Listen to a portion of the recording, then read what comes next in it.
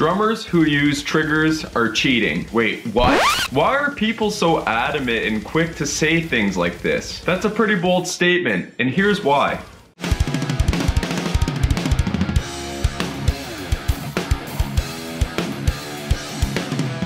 Let's get this out of the way. Music is not a competition.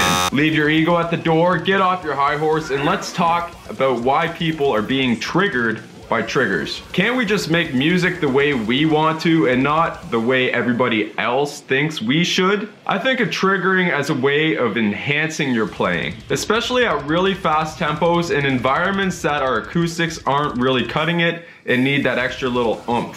For me, it's when people start editing the drum parts and quantizing them with elastic time that we really fail to capture the human performance aspect of drumming. Not only is it cheating the listener, but it's cheating the producer and the engineer who has spent countless hours in the studio learning proper mic placements and mixing techniques to make you sound great. So if you still think triggering your kick drum is cheating, I'd like to hear from you in the comments below, and let's discuss why you guys think this way. But why are people saying that triggering your drums are cheating? To answer that question, I think it's because when you take an acoustic element and you replace it with a mechanical electronic sound, people automatically assume you suck or you have no technique or talent to create it. Sure, we could delve into the technicalities and say, oh, that guy uses triggers because he sucks, or he doesn't have enough foot power to actually make an acoustic drum sound like that. Well, that's not necessarily true, because when you change the sensitivity on your drum module, it becomes, well, more sensitive. You can hear every little mistake and misfire that you play, and the harder you hit the kick drum, the more likely it is to misfire, which happens when you get double triggering.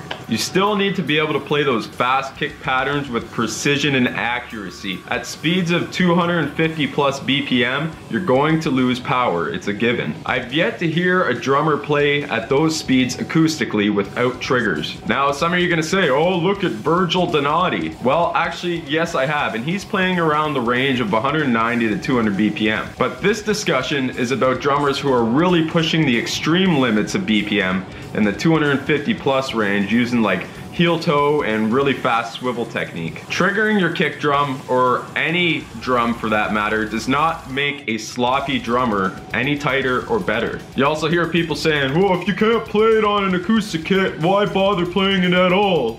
Well, here's what I think. Go on tour with a death metal band and you tell me how audible your kick drum sound is at those speeds without triggers. In most cases, when I used to tour with Terror Horse, I used triggers. Now, we also mic'd the kick drum up too, and that was solely depending on the venue and if they had the gear to be able to back that. The guitar players had 8-string guitars. Their tonal range just loved to eat up my kick drum sound.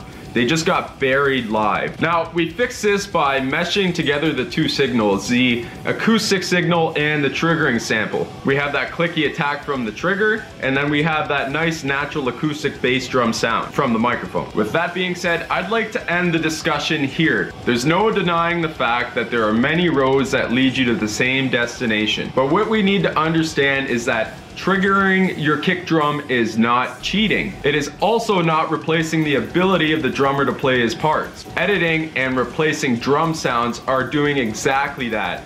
Learn the difference between the two. Thanks so much. I'm Cameron. You guys are awesome for watching. If you like what you see, give me a thumbs up, subscribe to my channel, and come back for more hot discussions like this one. All right. Metal.